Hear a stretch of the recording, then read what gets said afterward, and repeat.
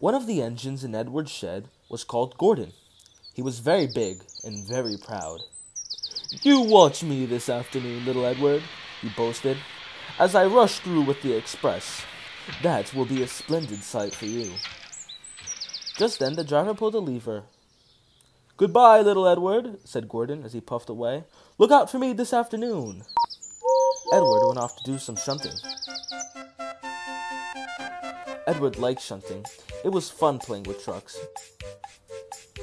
He would come up quietly and give them a pull. "Ow! Ow! Ow! Ow! Ow!" screamed the trucks. "Whatever is happening?" Then they would stop and the silly trucks would go bump into each other. "Ow! Ow! Ow!" they cried again.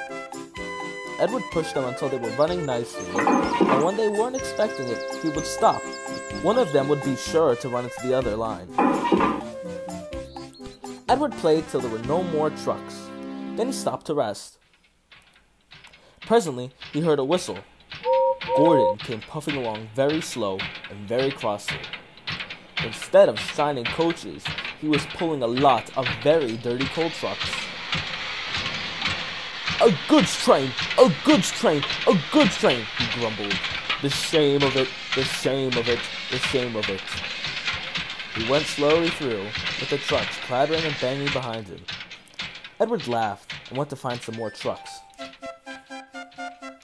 Soon afterward, a porter came and spoke to his driver. "Gordon can't get up the hill. Will you take Edward and push him, please?" They found Gordon halfway up the hill, very cross.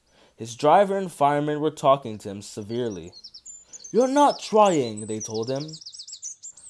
"I can't do it," said Gordon. "The noisy trucks hold an engine back so. If there were coaches now, clean, sensible things that would come quietly along, that would be different." Edward's driver came up. "We've come to push," he said. "No use at all," said Gordon. "You wait and see," said Edward's driver. They brought the train back to the bottom of the hill. Edward came up to the brake van, ready to push. "Peep, peep, I'm ready," said Edward. "Poop, poop, no good," grumbled Gordon. The guard blew his whistle, and they pulled and pushed as hard as they could. "I can't do it. I can't do it. I can't do it," puffed Gordon. "I will do it. I will do it. I will do it," puffed Edward. "I can't do it. I will do it. I can't do it. I will do it. I can't do it. I will do it," they puffed together. Edward pushed and puffed and puffed and pushed as hard as he ever could, and almost before he realized it, Gordon found himself at the top of the hill. "I've done it! I've done it! I've done it!" he said proudly, and forgot all about Edward pushing him behind.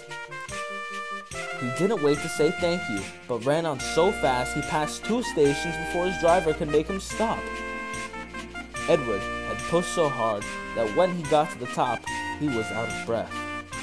Gordon ran so fast that Edward was left behind. The guard waved and waved, but Edward could not catch up. He ran on to the next station, and there the driver and fireman said they were very pleased with him. The fireman gave him a nice long drink of water, and the driver said, "I'll get out my paint tomorrow, and I'll give you a nice beautiful coat of blue with red stripes. Then you'll be the smartest engine in the shed."